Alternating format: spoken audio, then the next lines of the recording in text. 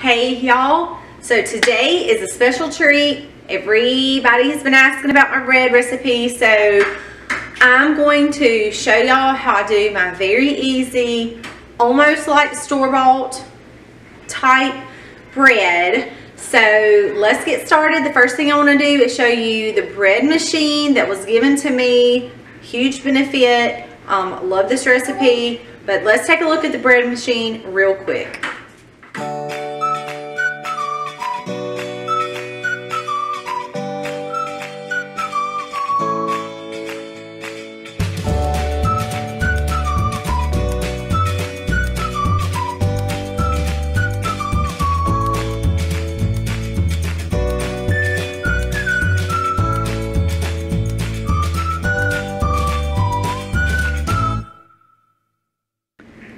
Okay, so this is my bread machine. It's a Sunbeam brand.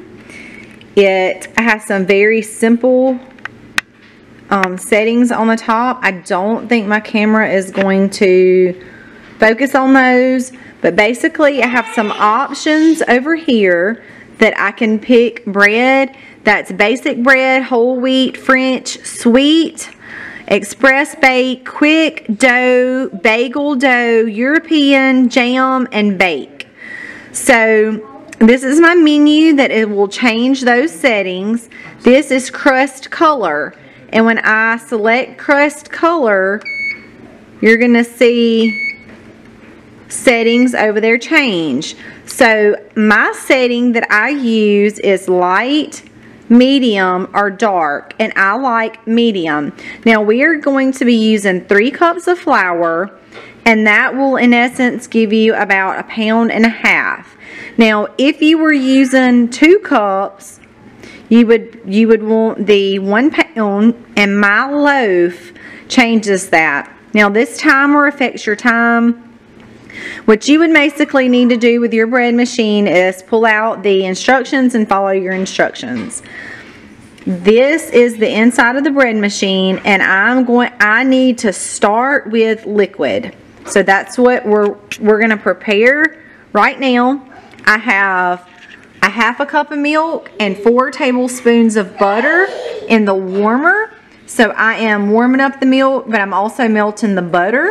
Alright, the next thing I need is, I have this little cup, it's a measuring cup. I put a tablespoon of honey in there, and I have active dry yeast starter. Now I know it's been this big debate with sourdough starters, easier to digest than store-bought, and I get that, but my family doesn't like sourdough. The ones I've made in the past are very, very strong, and let me go back. My kids don't prefer the taste of sourdough bread. Not with making something like sandwiches. So this is our next best option. Even if you grab the loaves from the store, they still have a lot of stuff in them that you can't pronounce, and that's what I want to get away from. So that's the reason why we've chose to go this route. Now I have specifically picked Red Star for a reason. If you look at the ingredients on the back, it only contains yeast. There are some companies out there that have yeast and a few other things. Again, I want simple ingredient, so that's why I have chosen this as well. Now you want to activate your yeast, so I've given my yeast something to feed off of, which is a tablespoon of honey, and I want to add a 1/2 cup of warm water. So I'm not too hot because you'll kill your yeast, but nice and warm.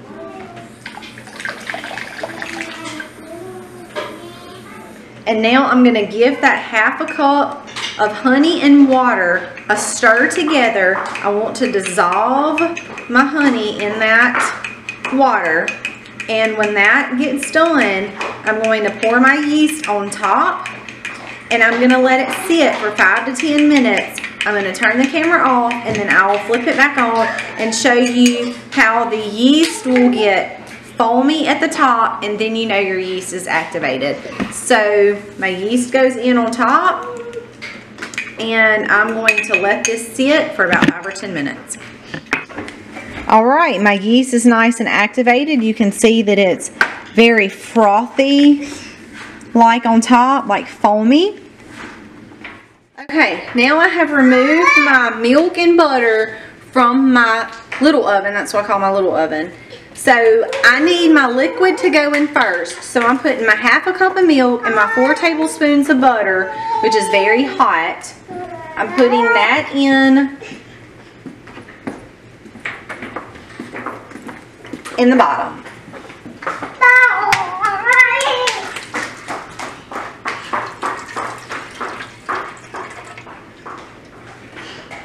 So now that I have that in, I've got to move the camera so I can get to my flour because my camera is on the flour. Alright, so now what I need to do is get my 3 cups of flour out, and I use King Arthur. So 1,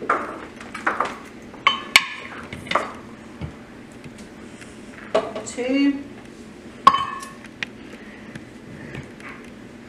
and 3. Yay! Yay! Okay, now that I have the flour in, I want to add a pinch of salt, which usually ends up being about 1/4 of a tablespoon. And I want to add, not a tablespoon, a teaspoon, I'm sorry. Now I want to add, but I just do a pinch. I'm adding a tablespoon of honey.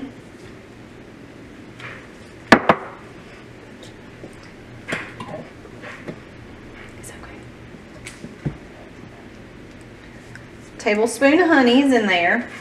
Now I want to add my 1/2 cup of water that has the little bit of honey and yeast in there. So y'all can see that's nice and foamy. I'm going to use my spoon and just make sure I have everything in there. Now the setting that I'm setting on my bread machine is going to be for a medium darkness, the crust color, medium. I've got medium, and I have 1.5 pounds set. And I have the menu select for the basic bread. So now I'm going to press start. It's kneading. I'm going to show you all that process.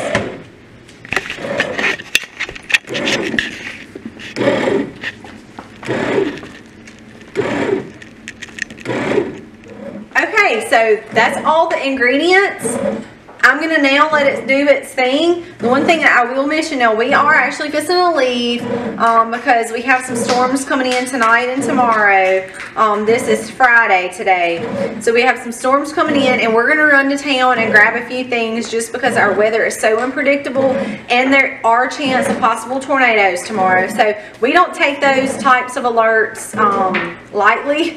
So we're going to run to town and just pick up a few things like some extra flour and stuff like that so I can make some extra loaves of bread and stuff like that just to put up in the freezer. And I'm not going to be here, but in the bottom of your pan, and I will show y'all this once I take my bread out, usually this will knead for an hour, and then I will dump my dough out when it's done kneading, and there's a little piece that spins in the bottom, and I take that out, put my dough back in, and let my dough rise, so that when I take my loaf out, I only have a very small piece on the bottom that my bread bakes around. Now, we will be gone today, so I'm not going to be able to get that little piece out, which just means that my bread is going to bake up, and I'm going to have my little spinner in there. It's going to make the shape into the bread. Now, that won't affect anything, but when I cut, my shape will not have a perfect line at the bottom, just because I'm not going to be here, but I don't care because this is just for me and my kids. I'm not making it for a bakery or to sell or anything like that. But usually, I will just take that spinner out, and like I said, it still leaves a little bump in the bread, but because we will be gone, the whole spinner will be in there, but that's okay. I'm okay with that. That is okay to do. And now that the dough is going good, I want to let y'all glance in and see just how fast that mixed up.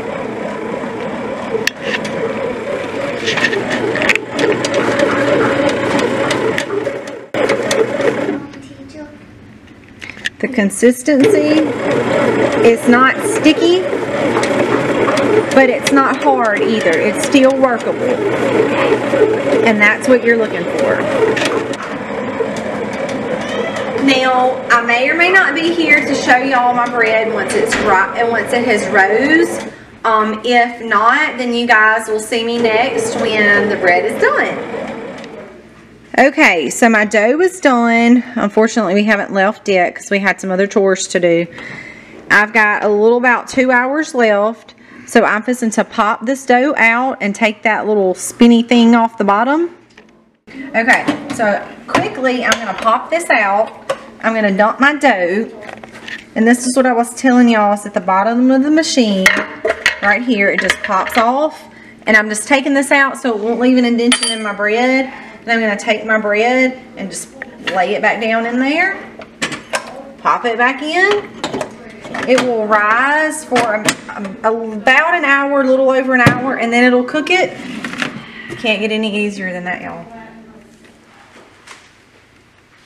All right, y'all see it's done. So I'm going to let it sit here and cool before I grab the pan out. And next step is letting it cool and cut it up. So now we need to get the bread out and slice it up. Now I have changed shirts, but I've been out in the greenhouse doing some aloe stuff. So I got out of my dressier clothes and just put some outside clothes on. This isn't the same loaf and we need to get this cut up. So you can see here's my loaf, and I did do a good medium blend on the crust color. And now I just need to get it cut. And I'm going to tell you right now, I'm not the best at cutting, but what I like to do is get this outer layer off first, and then I'll actually start slicing my bread.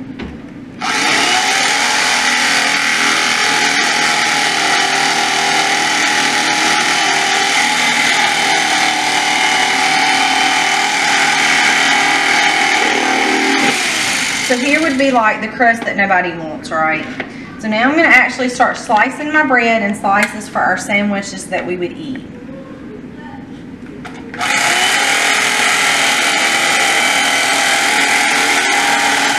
And you can see that we have a full-size piece of bread that did not crumble when I cut it. It's spongy like the store-bought. So for us, it's perfect. We absolutely love it.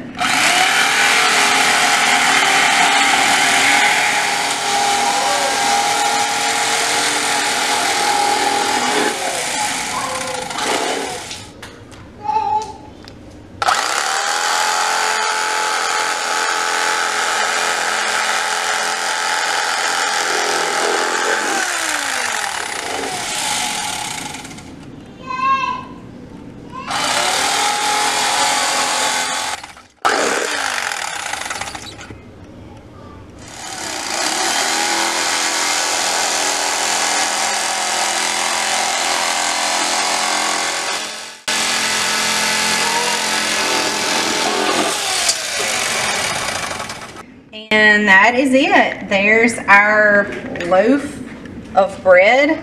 Now, that's, like I said, the outside piece that nobody wants to eat. But that's our sandwich bread. It is yummy and delicious. It's very similar to store-bought without all the chemicals and preservatives in it. And happy homesteading, y'all.